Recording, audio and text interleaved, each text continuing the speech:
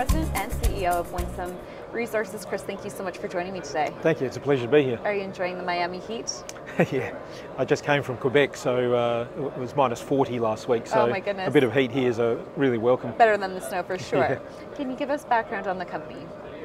Yeah, Winsome Resources, we listed in about 15 months ago on the Australian Stock Exchange, and we've got, we listed with 3 lithium assets, hard rock lithium assets in the James Bay region of Quebec.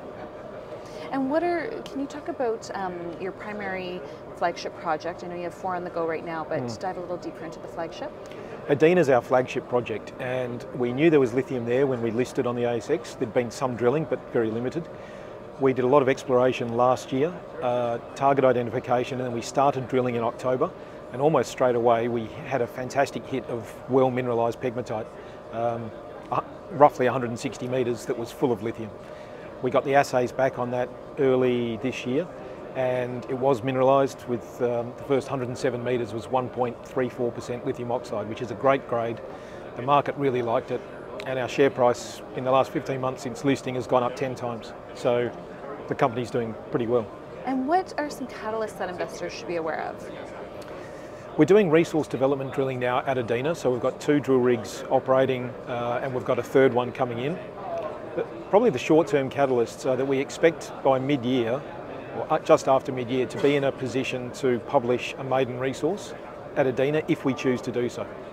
And what is Quebec like as a mining jurisdiction? I think it's one of the best in the world. It really is a Tier 1 jurisdiction.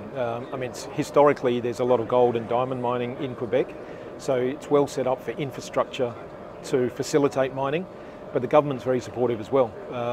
We get almost 40% tax credits back in everything we spend in our exploration, and the government's very supportive of establishing a batteries materials industry. And of course, lithium's a necessary component of batteries. What are you looking forward to for 2023? I know you have a lot on the go, but is there anything that's exciting you for the coming year? Well, we just raised $60 million 2 weeks ago. So we're well funded to do a lot more drilling on both our Adina and Cancet projects. So I think the constant flow of news that we're going to have with drill results from both projects will make for an exciting year, but also working towards a maiden resource being published at Adina is probably the most exciting aspect of what we've got in front of us this year. And what separates you from other mining companies? I think there's a lot of lithium hopefuls in the James Bay region of Quebec where we are.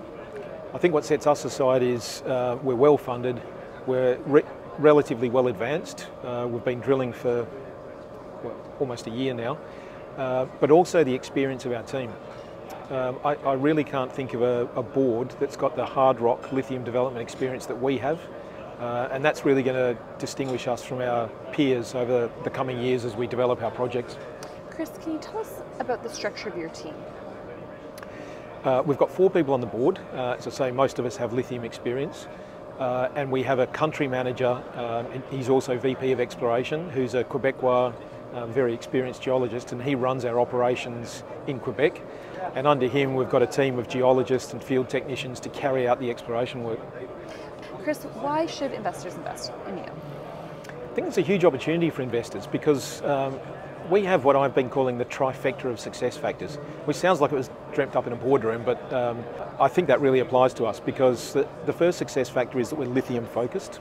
It's a fairly obvious one, anyone who has some measure of success. The second one is we're on the ASX and we get great support. The money we just raised was relatively easy to do because of our ASX support. And the third one is we know we've got a great lithium deposit, but we haven't yet got a maiden resource on it. And when we do, we'll have a significant re-rating in our share price. That's imminent sometime this year. So the 3 of those combined makes us a great opportunity for investors. Is there anything else that you'd like to share with our investors? The last thing I'd like to share is that this conference has been fantastic. The connections and the investors I've met have been wonderful, and we look forward to a very exciting year with Winsome Resources in 2023. Chris, thank you so much for joining me today. Thank you very much.